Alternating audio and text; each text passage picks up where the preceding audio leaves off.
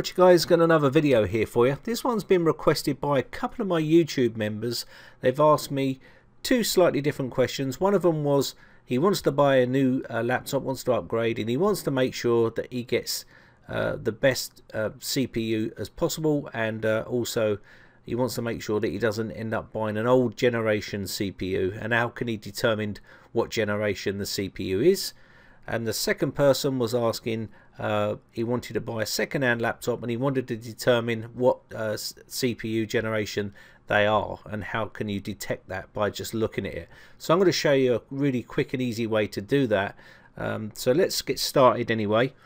So first off, what we're going to do is find out how you can tell what generation your CPU is. It's very easy and quick to do, and I'll show you how to do it.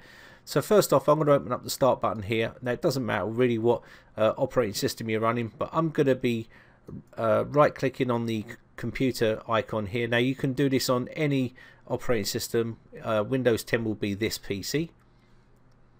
Now once you've got this open, what you're looking for here is the actual name of the processor. You can see here it says system and processor, and you can see it's an i7 5820K CPU, and it tells you the gigahertz there. Okay, but what we're interested in is this part here. So it's an i7, but what does that mean? Well, there's loads of i7s, there's loads of different generations of i7, and there's loads of different generations of i5s and i3s as well. So what you want to do is take a look at this first number, which is the 5, and that would normally determine what generation it is. And I'll show you a chart in a second, but you can see this is a 5th generation processor, and it's a K, and you can also find out what these mean as well.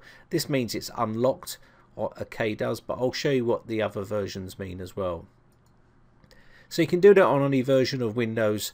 So what we're going to do is take a look at this site here, which is Intel's site, and if you come to Intel's site, we'll put a link in the description for you, and it will tell you exactly what processors are and what they mean and what they do. Okay, so you can see here i7 6. So this is a 6th generation, you can see here, or the 6th generation, and this is a 6700. It doesn't have to match the number exactly, but as long as it's got that number, you know it's in that generation here. Now you can also see there's HQ on the ends of it here, HQ and other different letters like K, and you can find out what they mean. So if you look down here, you'll see what K means. It means unlocked, and if you look at HQ, you can move down here and it will tell you what HQ is. HQ means high performance graphics quad core, and you've got HK, high performance graphics unlocked. So you're getting that there. So if you've got an HK part, and I'll show you this again on some of the laptops in a second. H means it's a high performance graphics, and U means ultra low power. Okay, so that's what you're looking at when you're purchasing your CPU. Now I'll come down to where it says mine, what my number is. You can see M for mobile, and you can see I'm in the 5th generation here on this processor. So you can see that's how you can quickly tell what processor you've got. And C, you can see here, and R, different letters meaning different things. So as you come down, 4th generation, the old i7s 4770s, that's a 4th generation processor. So that's how you can quickly find out what processor generation you've got and what one you're looking at. Okay, so let's take a look at AMD. Let's just say you was buying an AMD processor. If you went to AMD website here, again this is slightly different, but you would get different processors on here as well. The FX processors, you got the athlons and the A series, which are the APUs, and the Semprons and athlon. Now really personally, if you're going to be buying AMD, then you want to sort of be going higher end, i.e. FX. They're the more powerful processors that they do. They also do the APUs, which are fine if you want to build a machine that's just like, say for instance, a HTPC, home theater PC, or a gaming PC where you've got the A10 processors, pretty fast and pretty okay for playing games and surfing the web and just doing a few bits and pieces on there. But basically, if that's all you're going to be doing, they're okay for that. but I would generally sort of lean towards Intel nowadays. But if you want a tight budget, then AMD is still a very good option for you. If you're not bothered about upgrading and stuff like that, it's fine. So let's take a look at some laptops. So let's take a look at some laptops here, and I'll give you an example here. As you come down, you'll see like this laptop here, the Acer Aspire, and it says it's an i5 and it's a 5200U. So we know that is a 5th generation and ultra low power. And also if you come down to the AMD A10, so you know it's an A10, it's an APU processor. It says APU there. And you can read up on these. You can actually go to the AMD website and actually look at the processor itself. So you can see here APU series, and you can run through here and select which version you've got and take a look at what it does and what it don't do, and basically what it can do for you. Let's just take a look at another site here.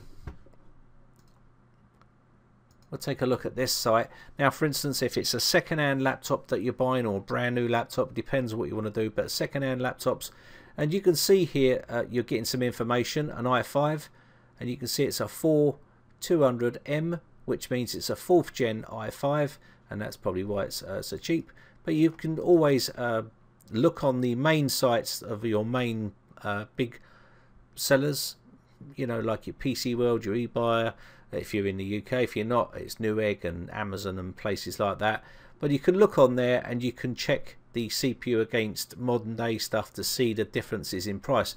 And you might be able to get a similar processor for say 300, and you're actually buying a second-hand one which is an older gen, and you're paying near enough that money for it. So that's what you want to do, is have a look at the actual processor. You can see here this is a 3rd generation, and if you look on that site that I showed you, we'll go to the Intel site here. You come down and it will give you 3rd gen all the way down, as you can see here, 2nd generation, and so on. Okay, so when you're looking for that, that's how you can determine what generation your CPU is. It's pretty straightforward and easy to do once you know how. Intel should have really made it a lot clearer. It's become a bit of a minefield, and a lot of people, when they're buying laptops, get confused. They just see the letters i5 or i7, and it could be an old generation. If it's a small store that hasn't got massive stock, they could be selling old 3rd generation i5s, and you go in there thinking it's an i5 processor, not realizing it's an old 3rd generation processor, and you've just spent the same money on that as you would have done if it had been a 6th gen processor. Anyway, I'm going to wrap this one up. My name is Brian from briteccomputers.co.uk. If you enjoy these videos, guys, then hit the like button. Also hit the subscribe button if you want to keep up to date and be notified when I upload new videos. If you've got any video requests or problems with your computers, or you need some advice or anything like that, you can head over to the forums. The information's on the screen. Or you can answer in the comment section below on the video, and I'll do my best to answer those questions for you. But I don't always see the ones in the comments because I get so many every day. If you haven't joined my Facebook fan page, then the information's on the screen. Okay, thanks again for watching, guys. Bye for now.